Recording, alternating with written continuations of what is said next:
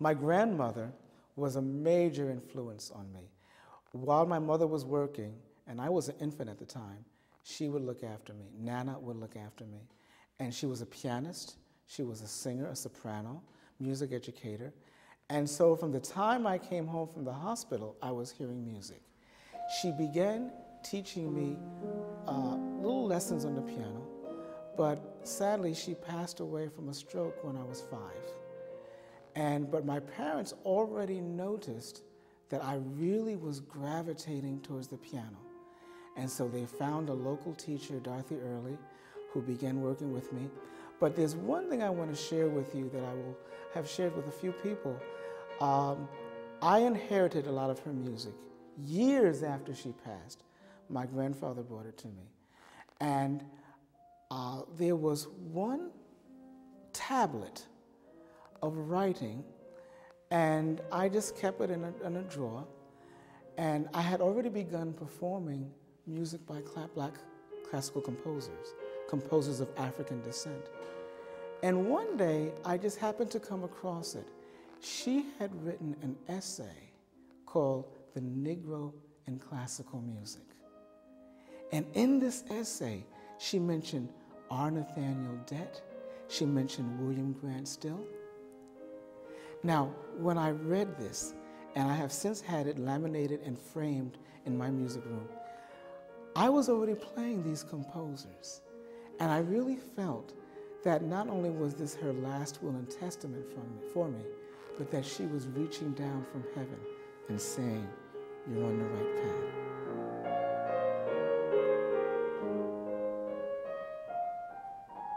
I was told that there was a wonderful teacher in New York named Sylvia Rabinoff.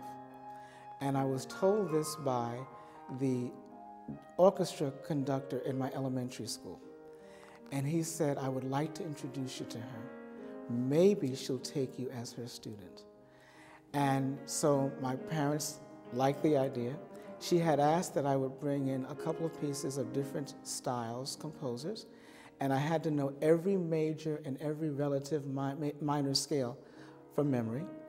And I remember like it was yesterday, we went to New York for the audition. She had 2 grand pianos in her living room, 2 Steinways, and I played for her. And after I played all the repertoire, she asked me different questions. This lasted almost 3 hours. The last segment, she said, I want you to play that Mozart Turkish March again. And no matter what I do at the other piano, I want to see if you can keep going. She improvised a whole second piano part to this piece. I passed the audition. She began working with me. I had lessons twice a week. But the important thing about studying with her was she taught me, or began schooling me, what it meant to be an artist. She asked me one day, shortly after I began working with her, do you want to be a good piano player, or do you want to be a concert artist? And I already knew I wanted to be a concert pianist. She said, if you choose the latter, it's going to be hours of work and sacrifice. She began teaching what I call the old schooling. Not just how to play Bach or Chopin correctly, but, for example, to be open to all types of foods. Now we know we can go to Europe and there's a McDonald's in every corner. But back then, she said, you must be open.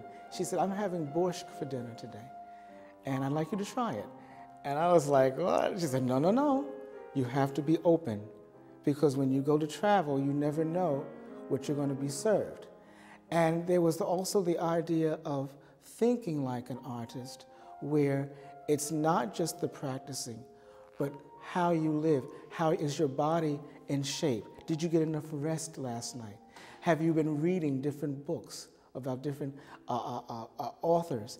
And so one of the things that I do now is I tell my students I'm passing on to them all the wonderful knowledge and information and love of music that these people passed on to me.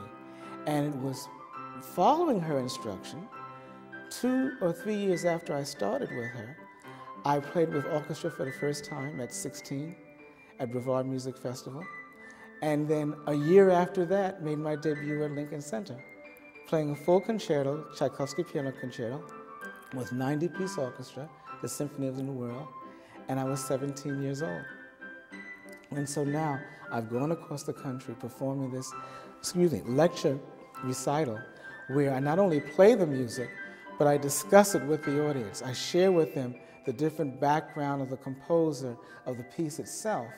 And it's wonderful because when we have music appreciation classes throughout the country, we may include, or professors may include, Scott Joplin's The Entertainer, maybe William Grant Still's Symphony, but that's about it.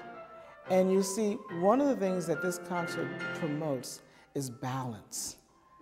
That, African Americans can do any type of music, not just rhythm and blues, jazz and gospel, but classical works, piano works, symphonies, choral works.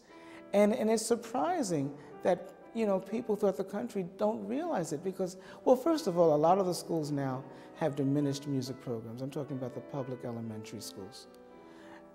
So right away, Bach is not even being taught as much. And it's sad.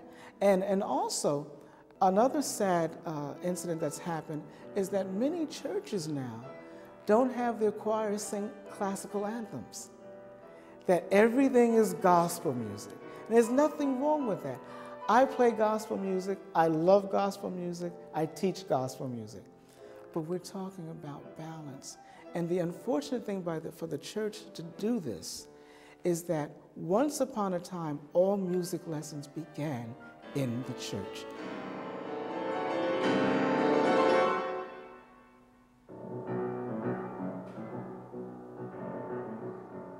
If you scratch the surface of any opera singer prior to 1970, they will tell you, I learned music in the church. I learned Rossini's Inflammatus in the church. I sang the William Dawson spirituals in the church. And so now, not only are students and African American students not getting this in school, they're not getting it in the church. So I'm trying to just do whatever I can to let people know that we do everything.